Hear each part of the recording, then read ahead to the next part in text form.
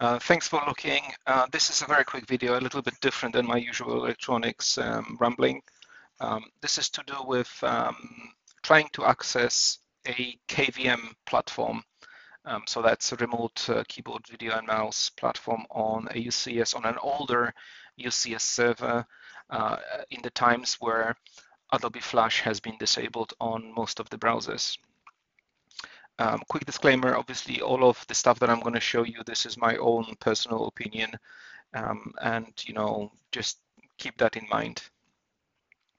So let's see what the problem is. I've just attempted to access one of my older servers. This server is running CIMC version 3.0. That requires Java later on, but ultimately just to log in, it requires Flash. Flash is now disabled on Chrome, so I'm stuck. I don't really want to configure the server or do anything to it. I just need to get to the KVM. I just want to see the output, the video output of the server. So what do I do? So here's a quick solution.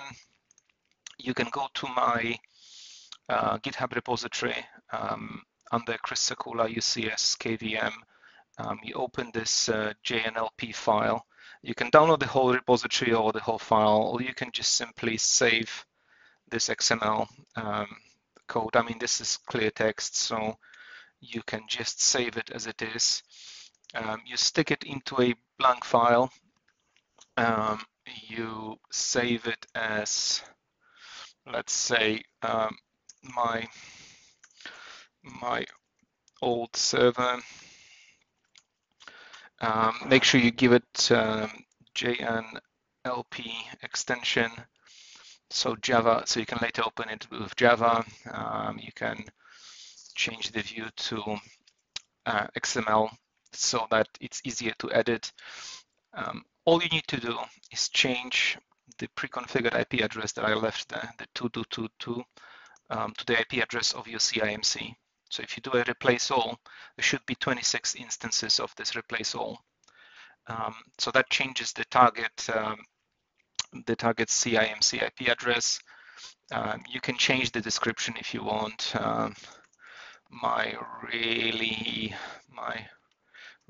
old server CIMC console, and here in line 14 and 15 are the credentials. They are there in clear text. So admin is the username, and just generic Cisco 123 password, whatever is on your, of course, on your server. For the purpose of this demonstration, I changed my password to something simple. Of course, I don't normally use a simple password like this, but you just put the credentials there. Nothing else you need to do. So the IP addresses, the credentials, that's it. Save the file.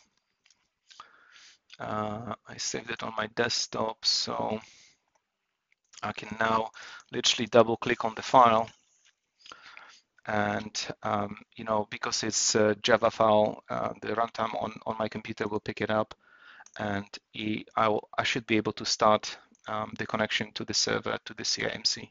And I mean, I can do the basic stuff, map a virtual media, start, restart, power on, all the usual stuff that you can do with Cisco servers. That saves you hassle, especially when you're in rush. You just want to get into the KVM. Something broke on an old server, and you just want to get it going again.